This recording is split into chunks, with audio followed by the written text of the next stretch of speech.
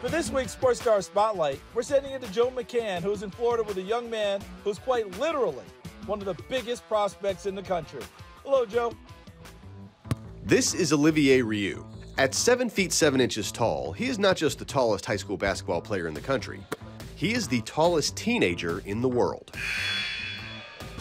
I was always the tallest the tallest around. I would say 4th grade. I was like taller than my teacher, taller than most like 6th grade. I would hang out with the 6th grade because like I'm like taller than them. Olivier, also known as Ollie, grew up in Montreal in Canada. Being so tall at a young age, it was only natural that he gave basketball a try. Now at over 7 feet, some things are easy, getting rebounds and blocking shots, for example. But other things are hard, dribbling, running, and just keeping your body in shape to play a full basketball game. That's why the young Canadian is now in Bradenton, Florida at IMG Academy to take advantage of its facilities and coaches to become the best version of himself. The people, for me, are one of the best things about coming here at IMG. You have an unbelievable amount of resources here, people with a wealth of knowledge that have played the game at all different levels, at different backgrounds.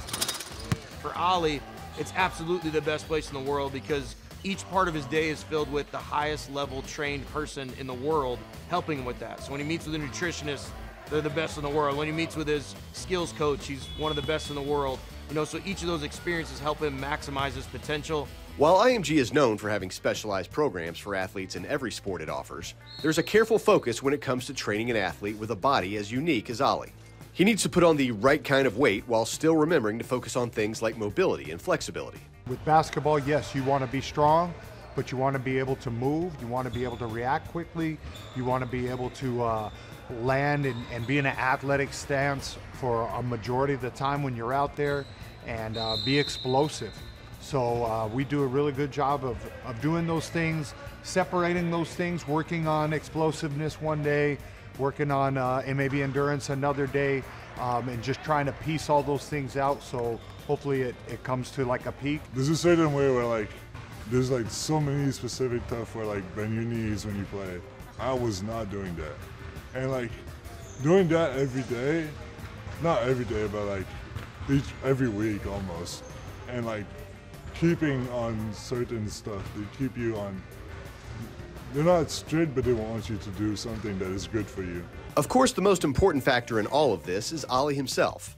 There's no amount of training that can help an athlete who doesn't want to do it, but Ollie does. He's receptive to feedback, understands the goals his coaches set for him, and he puts in extra time to get there. Not only is he tall, because obviously people who are taller get encouraged to play, but he really loves it. You know, he really wants to work at it, he really wants to be great at it. And I think that's the biggest things when college coaches have asked me about him is he really enjoys basketball. And I think at his height, sometimes you do it because you're expected to. In his case, he does it because he loves it. With Ollie, just his demeanor. I mean, he's such a good kid, very likable. He wants to work, he wants to get better. You know, sometimes those are some difficult expectations that are put on him. Just because he's big, people think that he should already know how to do his taxes already and that he should already know how to live life as an adult, and it's not that way. He's just learning the game and learning life. There's also a certain amount of attention that comes with being more than 7 feet tall. That goes for on and off the court. He has more than 91,000 followers on Instagram.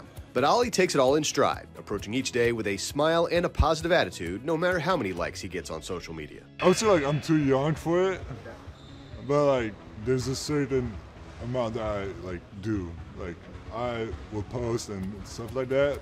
I like it, but I don't spend that much amount of time. The maturity with how he carries himself in being famous even when he doesn't want to be. You know, when we're at the airport or we're outside of our campus, it tends to be a real draw. And as you can imagine, for anyone, that can be challenging, but Ollie handles it perfect in every scenario.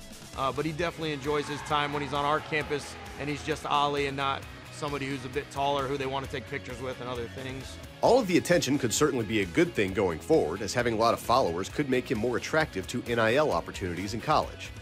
He's committed to the Florida Gators for next season, and in the long term, he'd love to represent Canada in the Olympics and play professionally.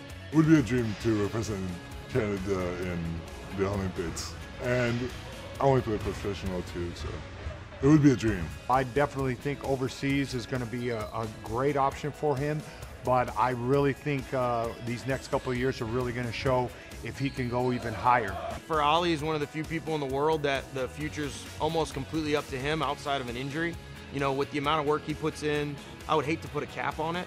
You know, I think the sky's the limit, and I think he can reach whatever his goals are with basketball and beyond that. In Bradenton, Florida, I'm Joe McCann. Now let's send it back to Charles. Thanks a lot, Joe. Next time, take him in the low post and dunk on him, okay? Thanks for checking out Sports Stars of Tomorrow on YouTube. If you enjoyed this video, please be sure to give it a like, and please subscribe to our channel so you see all of the latest content.